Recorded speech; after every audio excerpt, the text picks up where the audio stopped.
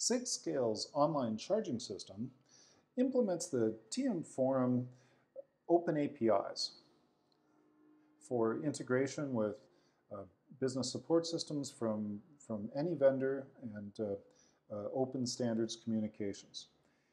Now we have a web components based graphical user interface which you can use in any browser, and it will actually use exclusively the TM Forum open APIs. So anything that you see here, you can implement through an interface to any other BSS system or with simple scripting that you could do yourself.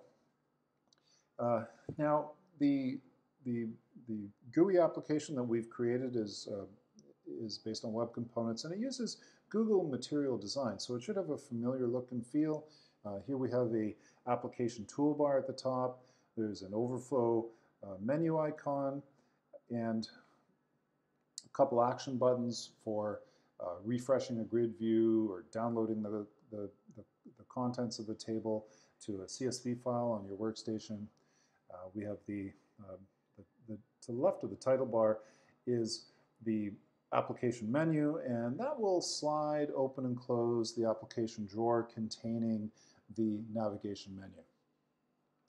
So the root level of the navigation menu, we can define our clients, which are the network access server clients, such as a GPRS support node using diameter RO, or a IMS feature server for voice using diameter RO, or maybe just Wi-Fi access points using radius.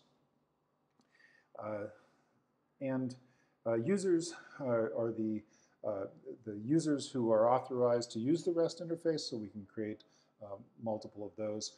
And we have various logs of the activity on the system, and you can search and view those through here as well.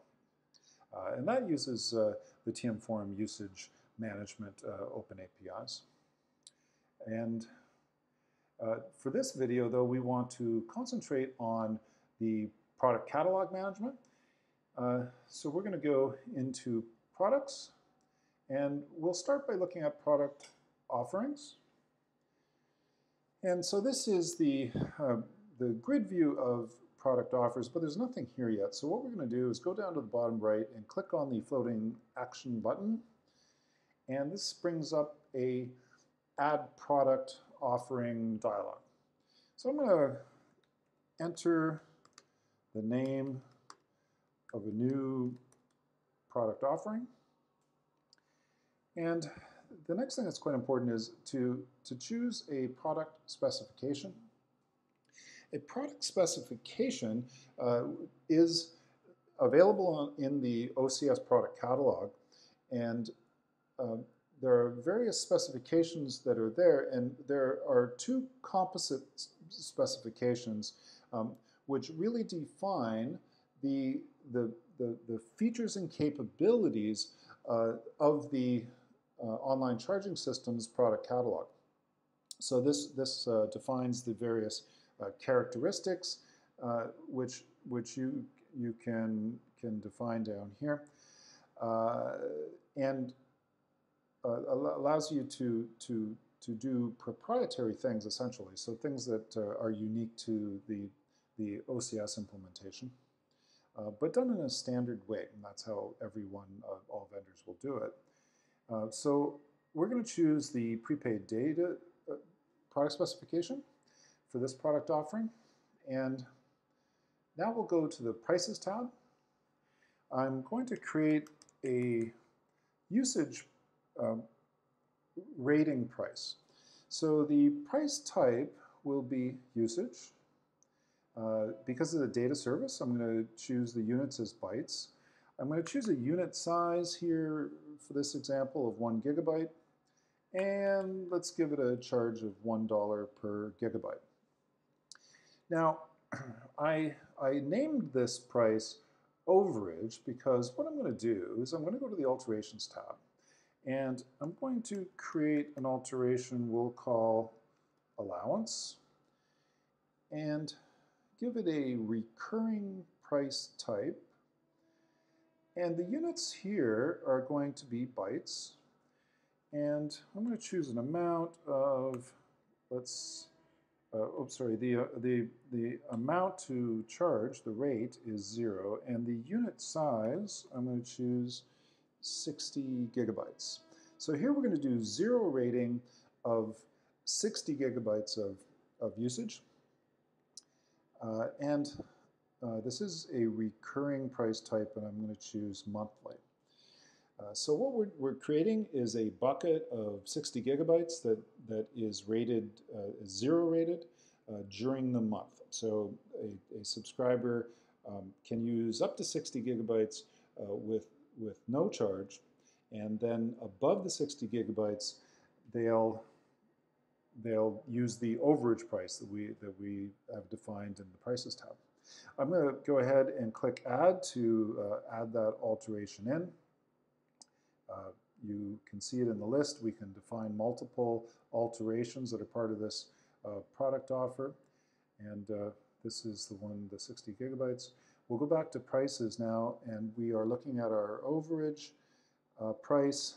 And I'm going to go to alterations, and now I can select the allowance alteration I've added in the alterations tab. So that will dynamically show what has been created in the alterations tab. So we're ready to go ahead and add this price in, and it will then show up in the list of prices. But I'm going to now add a new price.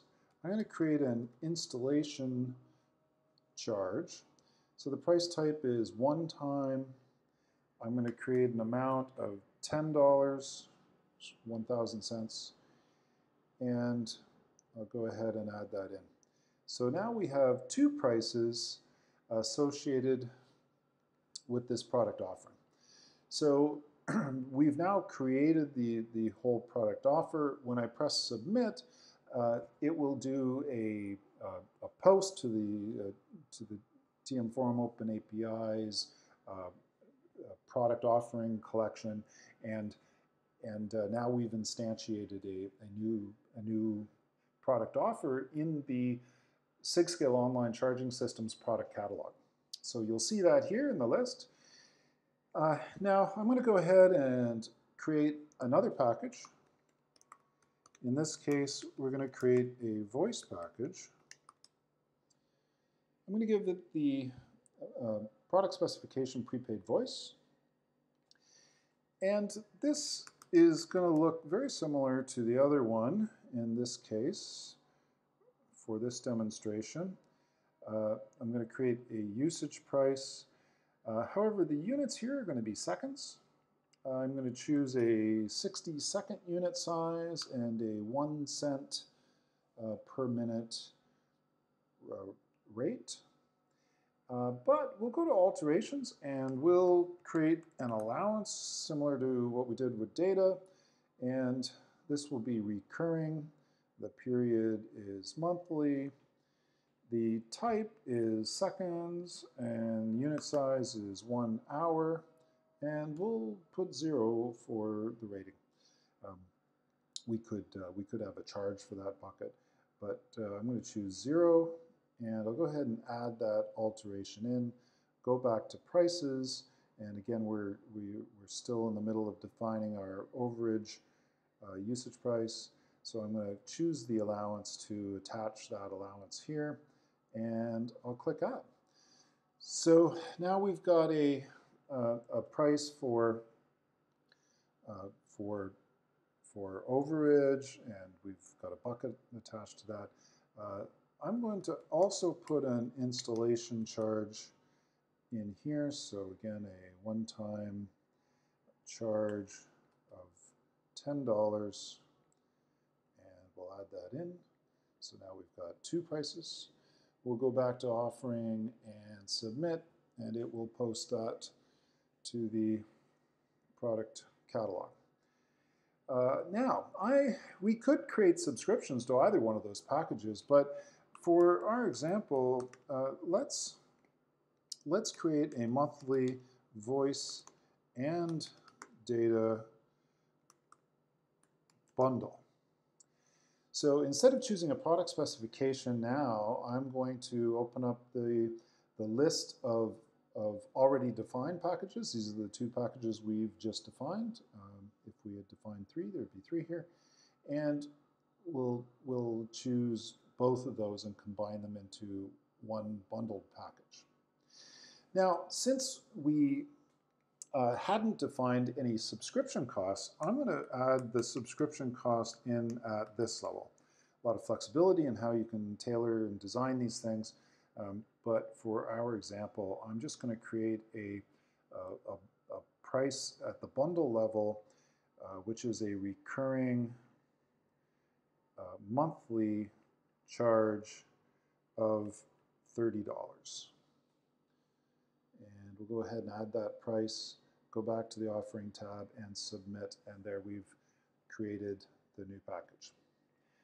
We can go back in and look at these just by clicking on the line. So there's the bundle, we go look at the voice package, go back and look at the pricing, etc. So that's the product catalog management. Let's go back to our application menu and we'll go to the subscribers level. And here we have a grid view of subscriptions. However, we don't have any yet, so I'm going to go down to the bottom right, click on the floating action button, and we bring up a dialog allowing us to choose a product to create a subscription for. We're going to do a subscription to the bundle, and that brings up the Add Subscriber dialog. Now, there are 3 tabs here. Authentication is necessary, so to attach a customer to this particular subscription, we're going to need some credentials. I'm going to choose generate to just generate random but unique credentials on the server side. And we could set up some authorization. A common thing that we do is to select a 60-second accounting update for Radius clients.